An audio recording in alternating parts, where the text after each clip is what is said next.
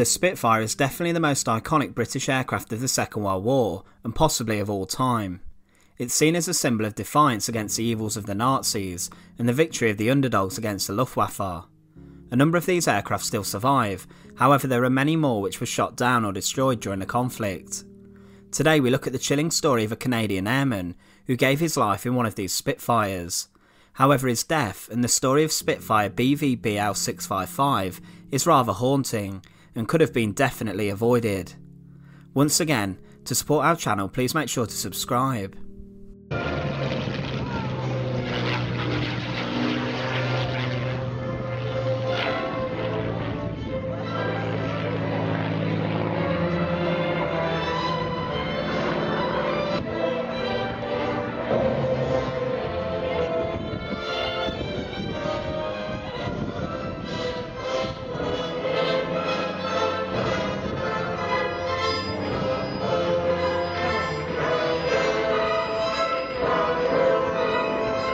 During the Second World War, and more particularly the Battle of Britain, the Spitfire for many was seen as a significant symbolic aircraft in the face of the Nazis.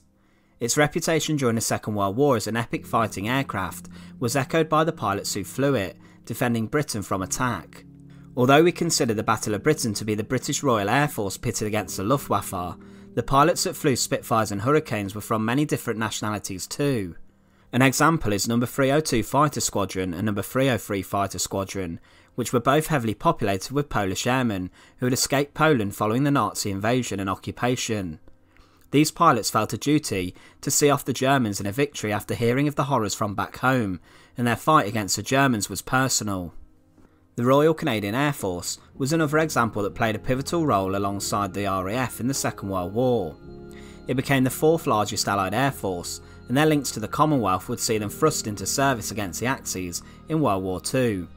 The Canadian pilots were a huge contributor to the British Commonwealth Air Training Plan and were involved in operations in many places, such as Britain, Europe and North Africa. The rapid expansion of the RCAF meant that more than 131,000 airmen were trained, and a large number of these would fulfil their wartime service in Canada. However, a number of airmen would find themselves engaged in fit combat against German submarines in the Atlantic, for example. The first 3 Royal Canadian Air Force squadrons were sent to England during the first half of 1940, with No. 1 Fighting Squadron arriving in time to participate in the Battle of Britain. Overseas, the RCAF also grew and established a strong presence within the British formations of the Air Force. Inside these, they would find themselves in different roles, such as in British fighter squadrons, in defending the coast or in transport. There would be a large number of Canadian Air Force squadrons, but the largest concentration of Canadian airmen would service with the No. 6 RCAF Group Bomber Command. These would see themselves fighting alongside the RAF Bomber Command. Bomber Command controlled the RAF's bomber forces from 1936 to 1968 and saw an important role during the Second World War. They played an integral part of the strategic bombing of Germany during the conflict alongside the United States Army Air Force. From 1942, the British campaign of bombing Germany became less restrictive, and they began to target industrial cities and areas focused on German war production. They've been criticised in the past for their role in inflicting civilian casualties in Germany under the leadership of Bomber Harris. Allied bombing of German cities killed between 300,000 and 600,000 civilians. Each night in the height of their operations, huge sorties of aircraft would fly from Britain and drop their payload of bombs on German industrial towns, inflicting mass damage. Bomber Command crews themselves suffered an extremely high casualty rate, and flying one of the bombers was extremely risky. 55,573 airmen out of 125,000 were killed, which equates to a 44% death rate, and over 8,000 of them were injured. During the Second World War, over a third of all Bomber Command stations, where the bombers would be launched from, were based in Lincolnshire in England, and Canadian airmen were also based in this county too. Flying Officer Norman Alexander Watt would have arrived in England from Canada following the Battle of Britain. He was a very young man, aged only 21, and must have been extremely excited to have passed training and to be travelling to Britain to join the fight of the Second World War. He had a couple of brothers. Alistair Watt, who had joined the Royal Canadian Air Force as well, would sadly die on March 17, 1945 towards the end of the conflict. Also his other brother, Corporal Leslie Watt, would be wounded at Falaise in France and was repatriated back to Canada because of a nasty arm injury. In his very early 20s, Norman became a part of the 416 City of Oshawa Squadron. This squadron was formed in Aberdeenshire in Scotland in 1941, and during World War II saw service as a fighter squadron, being based at many different RAF stations across England, Scotland and later continental Europe. Norman would be based at RAF Digby in Lincolnshire, and there would be a substantial Canadian wing based at the station. There was a number of different fighter squadrons based there who flew Spitfires, as well as many other aircraft. The station would receive damage from German raids during the conflict, and it also had a long history as being a training facility. RAF Digby would later become RCAF Digby in 1942, when it was formally passed over to the Canadians. It would also play host to a number of visiting squadrons, such as the Czechs and Belgians. In fact, during the conflict it would have been the wartime home to 30 RAF squadrons, 13 Canadian squadrons, 4 Polish squadrons, 3 Belgians, and a Czech squadron as well. So when Norman Watt would have been based here in 1943, it would have been a hive of bustling activity with lots of outbound flights, inbound flights and training flights, all filling the skies above Lincolnshire. Being only 21 still, Norman would have been considered a rather inexperienced pilot, and as with all inexperienced pilots, they would be regularly sent out above the skies over Lincolnshire on routine training flights. On the morning of the 1st of July 1943, this was the case, and Norman Watt and 2 other pilots, R.D. Phillips and J.A. Charlotte, would take to the skies in Spitfires to practice their skills as pilots. As mentioned, this should have been a routine practice as the pilots needed to develop their skills. However, tragedy would soon strike.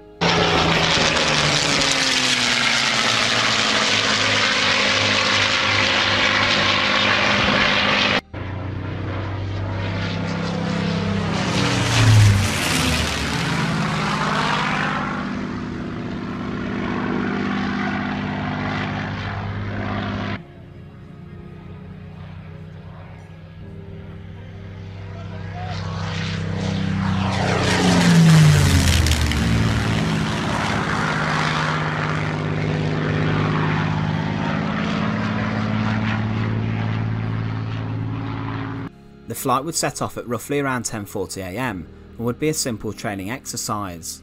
Norman Watt would be flying a Spitfire, one of the iconic Spitfires that sits in the memory of the British public. Half an hour would pass, however at around 11:10, contact was lost with Norman Watt's Spitfire. It's speculated that there was an issue on board with his fuel, and that his aircraft was drastically short of fuel. It's also speculated that upon realising his lack of fuel, he flew to nearby RAF East Kirkby and requested permission to land. RAF East Kirkby after all was an RAF airbase. They're both on the same side and it was roughly only 25 miles from the Canadian airbase at Digby.